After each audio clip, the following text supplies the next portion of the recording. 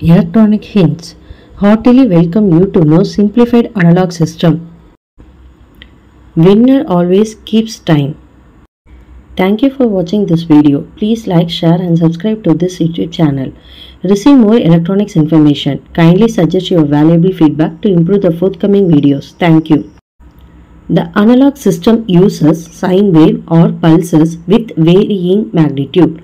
The signal of analog system is the continuous signal. The analog system transmission is affected by noise.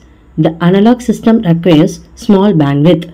The data transmission rate of the analog system is 33.6 kilobit per second. The hardware of the analog system is not flexible. The analog system does not require the signal transformation. Analog systems provide smooth and continuous transition between different values. The analog system data is stored in the form of waveform signals. The analog system is faster. The analog system requires more power.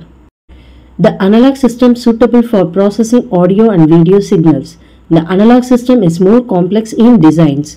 The analog system is more expensive. The instruments of analog system give considerable observation errors. The accuracy of the analog system is lesser. The analog system uses amplitude modulation and frequency modulation. The impedance of the devices of analog system is low. The analog system uses optical fiber and coaxial cable. The analog system uses more passive components and less active components. The analog system helps to capture the data from a system.